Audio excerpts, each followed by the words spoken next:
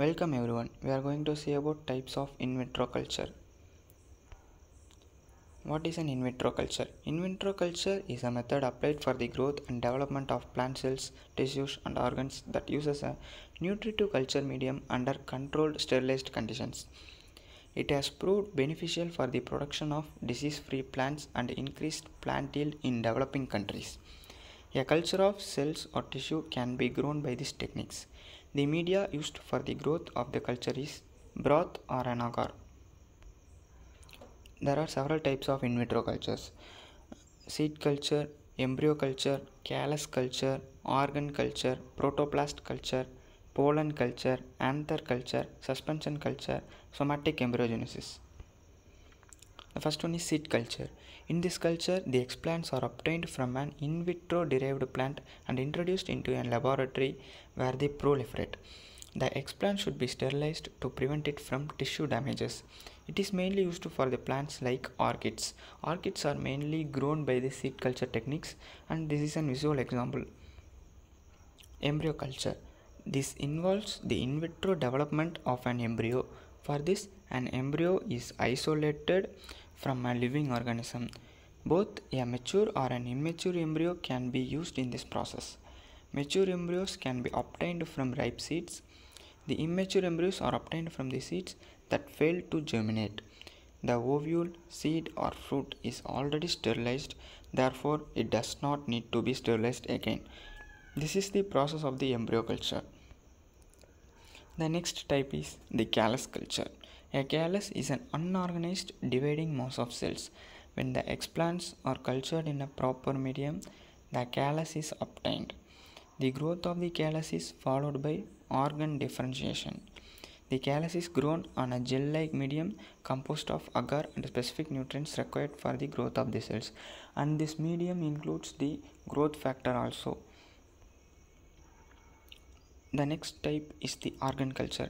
In this, any organ of the plant such as shoot, leaf can be used as an explant, and another number of methods can be used for the organ culture such as plasma clot method, raft method, grid method and agar gel methods. This method is used to preserve the structure and function of an organism. The next type is protoplast culture. It is a cell without a cell wall. A protoplast can be cultured using the hanging drop method or microculture chambers. In protoplast culture, a number of phases can be observed. Development of cell wall, cell division, regeneration of a whole plant can be observed.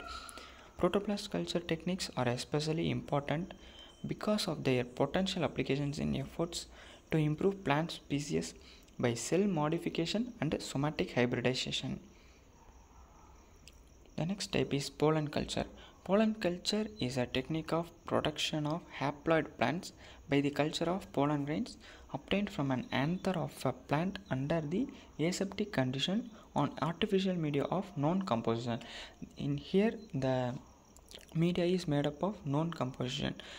Pollen culture is a technique in which haploid plants are obtained from isolated pollen grains, while in anther culture, those are obtained from pollens by placing anther on a suitable synthetic culture media.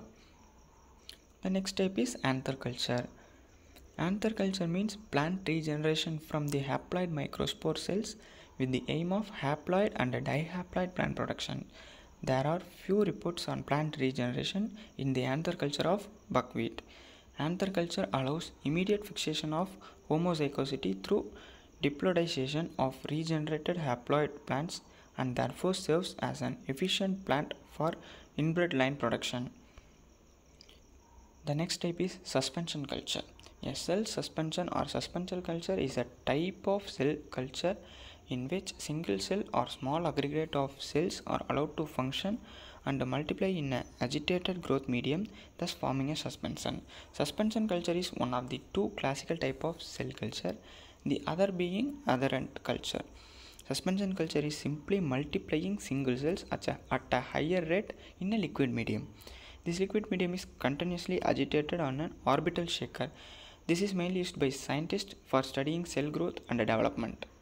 Somatic embryogenesis.